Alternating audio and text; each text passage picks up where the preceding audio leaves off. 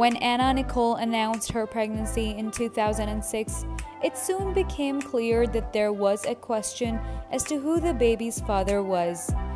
Multiple high-profile men, including Anna Nicole's husband Howard K. Stern and a then unknown Larry Birkhead, claimed that they were the father.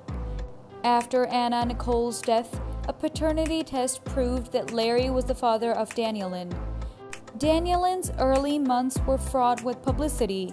She and Larry have led a relatively normal life in the years since he gained custody of her.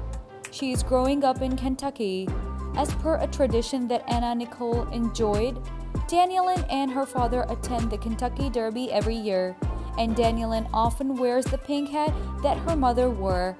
Larry said that Dannielynn is taking after her mother in certain ways. She is furious like her mom.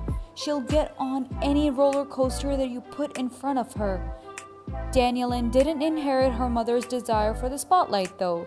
After modeling in a guest campaign in 2012, Larry later said that Dannielynn was not interested in leading a public life.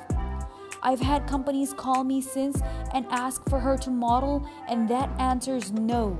She doesn't show any interest in it. She wants to be a kid."